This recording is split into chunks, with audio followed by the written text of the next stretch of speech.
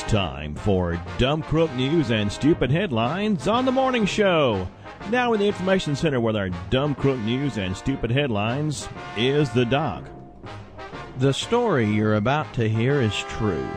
The names have been retained to exploit the incredibly dumb.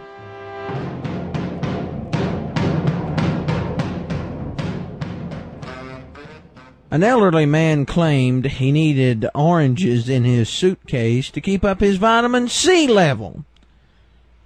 Vitamin C level. You know, it fights off scurvy and all that other good stuff. But right. Italian police soon realized the C stood for cocaine. Cocaine. Cocaine. Customs officers in Rome, Italy on Thursday arrested a 76-year-old Dutch man who tried to smuggle in more than 13 pounds Whoa. of cocaine packed into three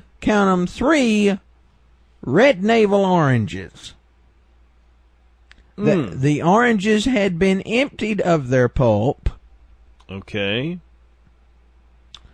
Hollowed out. He took a pocket knife, peeled them, hollowed them out, put the cocaine in there, and then duct taped them back together. You think I'm lying, Alan?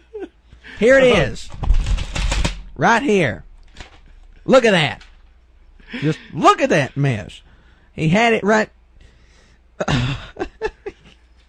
Oh, I'm so mad I can't even see straight. Police at the airport said the drugs would have a street value of $6.6 million. Whoa. You know, it looks like if you're carrying that much cash around on you and hard street value cocaine, you're going to find a better way of packing it than using duct tape. Yeah, At least he didn't use the store brand duct tape. He used the real stuff. It even had the real duck on the wrapper of it. In a separate bust, police arrested 5 Italians and a man from Paraguay when they seized more than 550 pounds of cocaine concealed in the trunks of tropical plants shipped from Argentina. This is all part of the same ring, Alan.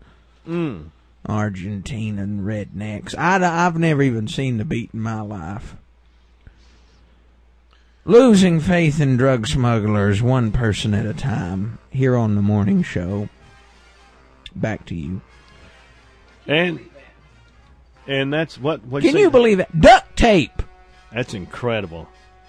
That's a giveaway right there. I'm so mad. And that's our news for this time. He's Doc. I'm Alan. We're gone.